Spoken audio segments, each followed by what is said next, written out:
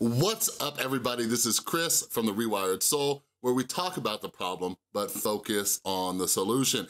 And we are doing another mental health book review, and this is probably one of the first books that really got me interested in using neuroscience to overcome symptoms of mental illness. And this book that we're talking about today is called Upward Spiral by Dr. Alex Korb.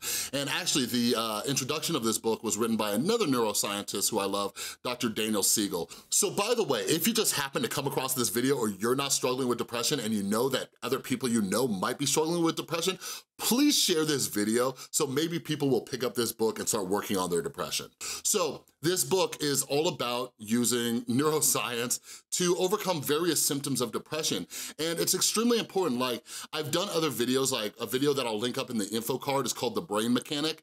And what this whole thing's about, what I try to do on my channel, I try to teach you more and more and more about your brain and what's actually happening when these symptoms of mental illness come up. Because once you understand what's actually going on under the hood, you can start to notice what's happening and start believing in and understanding the various tools that you can use to overcome these symptoms. And in this book, Upward Spiral by Alex Korb, he does an excellent job of this. So let's first talk about the title of this book, Upward Spiral. So the reason why he titled it this is because we all know what a downward spiral looks like, right? So say, for example, you know, I'm at home, I'm feeling depressed, and my friends, they invite me to go hang out, right? So they invite me to hang out, I'm like, nah, man, I'm just gonna stay home. So I stay home, and all of a sudden I'm at home, and I'm just flipping through Facebook or Instagram, and I start seeing them posting pictures and tagging each other and all this stuff and having fun. And now all of a sudden my depression says,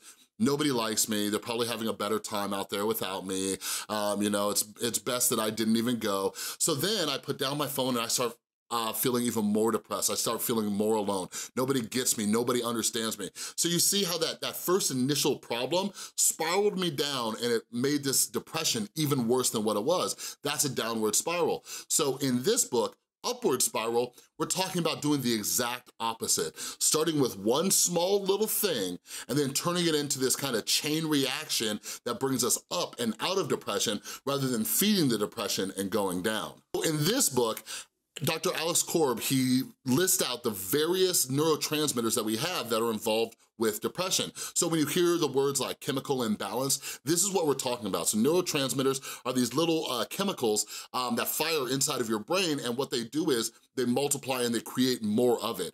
People who have clinical depression, in some cases, they have a problem with developing these neurotransmitters that are meant to make us not depressed. So let's go ahead and let's list out these neurotransmitters real quick. So first is one of the most important ones, serotonin. This improves our willpower as well as our motivation and our mood. This is a huge one because one of the issues with depression is that we lack motivation. So think about it. If you can learn ways to spark more serotonin in your brain that would give you more motivation, think about all the things that you could accomplish that would then get you out of depression. So there's a lot about improving serotonin levels in this book. So next we have norepinephrine.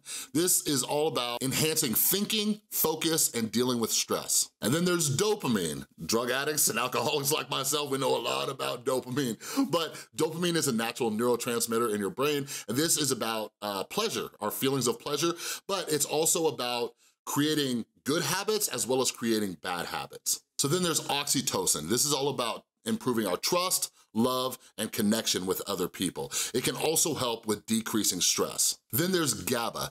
GABA is a lot about decreasing anxiety and helping you feel relaxed. Melatonin. So real talk, like before I read this book, I thought melatonin was just this thing that came in a pill. Melatonin is actually a natural chemical that your body creates that helps the quality of sleep. So in this book, you learn how to create more natural melatonin that helps you with your sleep, and sleep is a huge part of decreasing depression. Then lastly, we have endorphins, okay? This helps with feelings of being happy as well as the ability to decrease pain.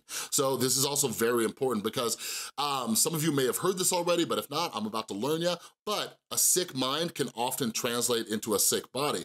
If you watch my other video about the 6 common signs of depression, it talks about how you might have physical ailments that don't go away, and it's purely based on depression, as well as a lack of endorphins and other neurotransmitters. So again, this book is all about creating an upward spiral. I kind of call them like a chain reaction. So let me give you an example real quick, okay? So one way to increase serotonin levels is by accomplishing goals. Very small, deliberate, precise goals. Here's an example. Every day I will get up and get out of bed by 7:15 in the morning. Every day by 8 o'clock in the morning, I'm gonna go outside and go for a walk, okay? So that will help create serotonin. When you accomplish goals, it triggers serotonin in your brain. Now, this goal is to go outside and walk every single morning. So as you walk, and it doesn't matter how far, doesn't matter where you do it, whether it's the gym or just around the neighborhood, just going for a walk is going to increase endorphins as well as dopamine, all right? So you see what we're talking about with this upward spiral already? Serotonin, then we get endorphins, then we get dopamine, all right? Then if you go for a walk outside while the sun is out, that is going to help create natural melatonin. So that evening, when it's time to go to sleep, melatonin starts going throughout your body, it helps you get a better night's sleep. So that is just one example of some of the things that you can put together from this book about how you can create your own upward spirals. And it's amazing too, because it's like doing this like ultimate combo in one of those old school video games and getting a knockout.